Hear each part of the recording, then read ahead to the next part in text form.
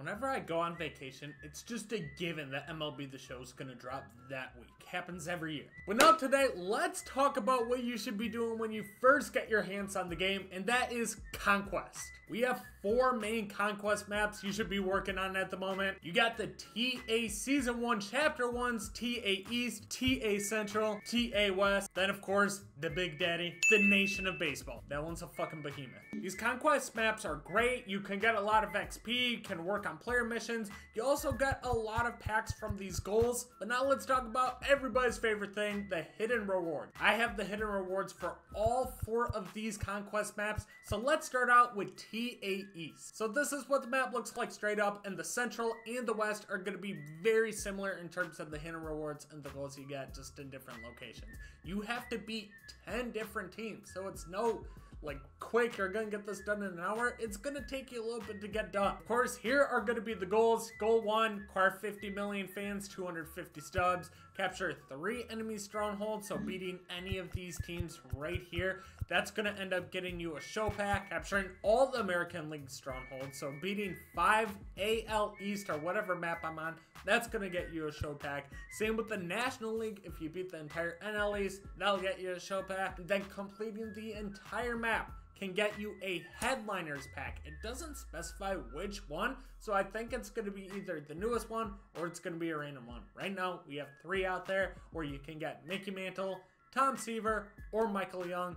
All 3 of them look like really good cards this early in the game. But now let me tell you about today's sponsor, Underdog Fantasy. Underdog is my favorite place to play fantasy games, more specifically their pick'em entries. All you have to do is pick higher or lower for 2 to 5 stats from your favorite players. Simply just submit the ticket and you can earn up to 20 times your money. The best part about Underdog is that if you use code Bkindel or click the link in the description, they will double your first deposit up to $100. Again, download the Underdog Fantasy app and use code Bkindel to double your first deposit. Now back to the video. So this is what the map looks like now. So now let's take a look at the hidden rewards for the Team Affinity East map. But before we do that, I'm gonna be honest with you. These are very, very overwhelming in my opinion. I'm gonna let you guys make that decision for yourself.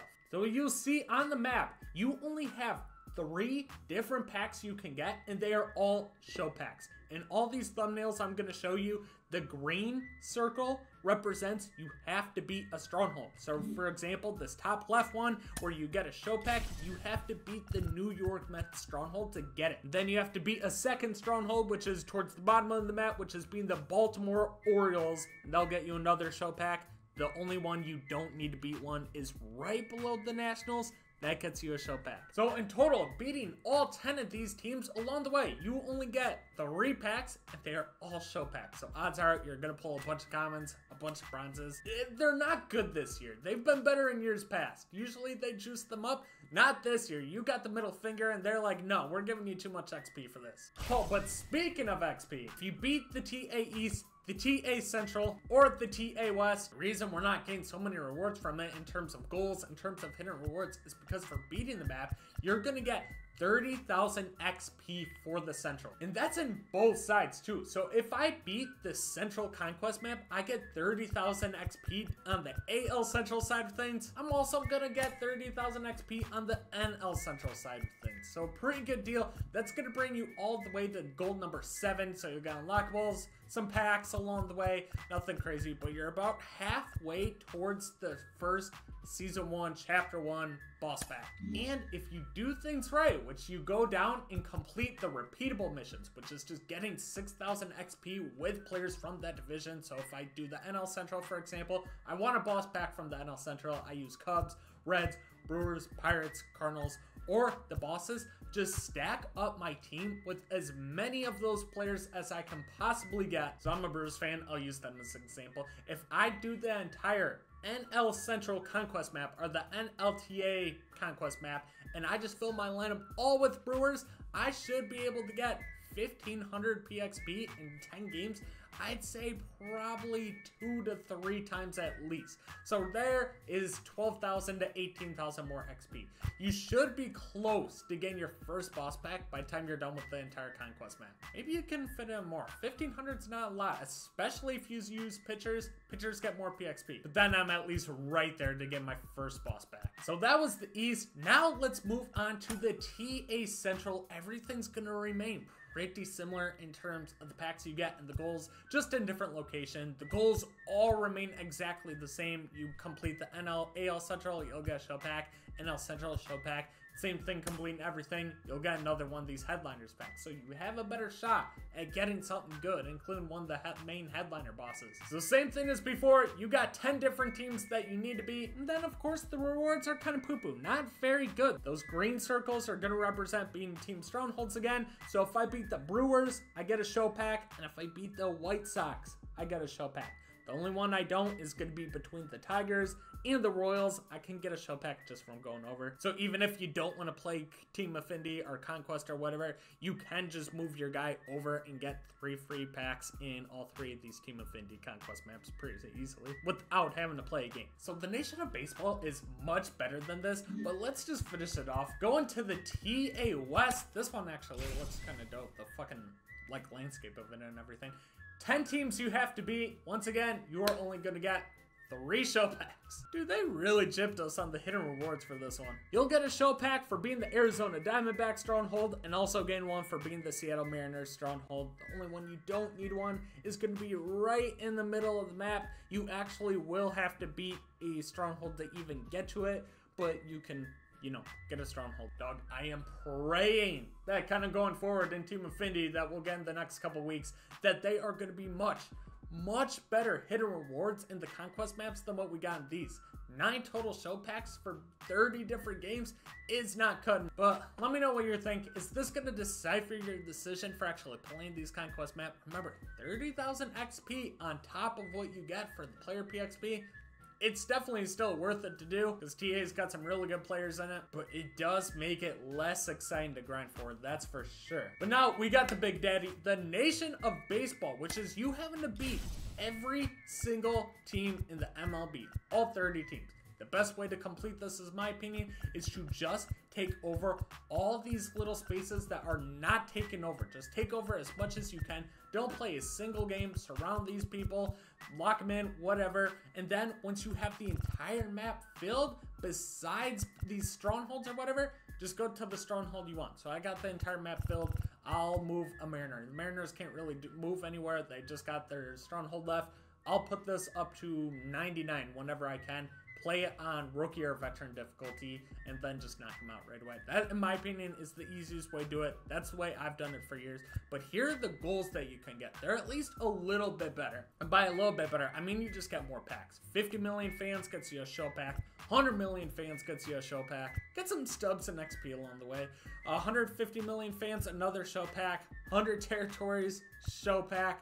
200 million fans, 5 show packs. You're starting to see a trend here. They just love giving away the show packs. Conquering 200 territories gets you a City Connect jersey.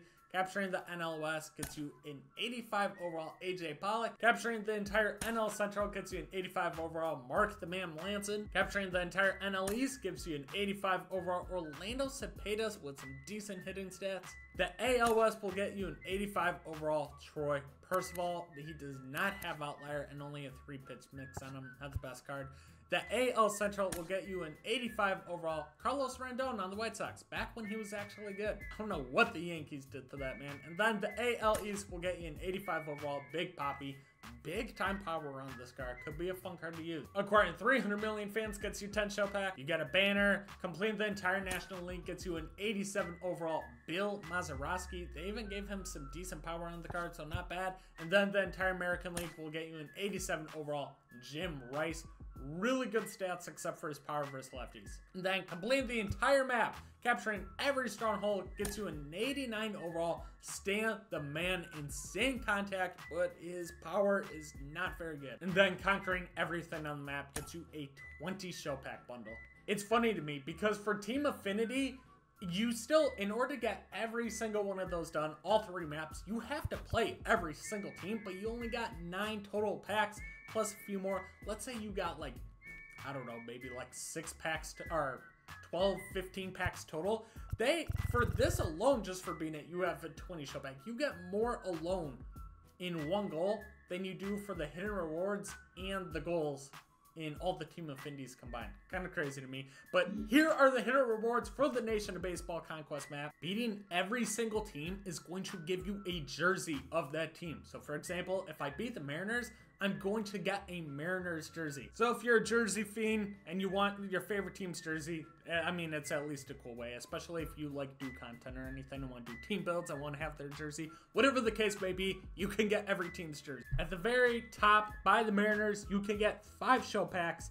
To the right of them, you can get a show pack, another show pack, down some, a show pack, down some more, a show pack, to the right, a show pack, down towards the bottom of the map, 5 show packs, and then finally when we get to the center, over by Texas, because you know everything is bigger in Texas, you get a Ballin' is a habit pack, so a guaranteed gold or better card. Have a chance at a diamond. Can get a Legends icon in the middle, a classic stadium if you're into that. I could honestly care less. Top of the map by the Brewers, another show pack. Over to the right of them, another show pack. And down over by Florida, all the crazy states getting the good cards. Get another Ballin' is a habit pack. Up more is a bat skin, and then right next to the Blue Jays stronghold, you can get a Ballin' is habit pack. It's weird where they have the Blue Jays place. I've never realized that in all my MLB The Show days. That is not Canada. But either way, can get 3 total Ballin' is habit packs and a shit ton of show packs along with all the goals. But those are all the main Conquest maps you should be working on right now and what their hidden rewards are. Let me know in the comment section what your thoughts are. Does it decipher you away from doing Team Affinity? Is the Nation of Baseball just too much of a grind even though you get like 10 total players and a shit ton of packs? Let me know your thoughts in the comment section. Subscribe to the channel if you're new. Road to 5,000 subs. Hopefully we can get that by the end of April, and I'll catch you guys in the next one. Peace out.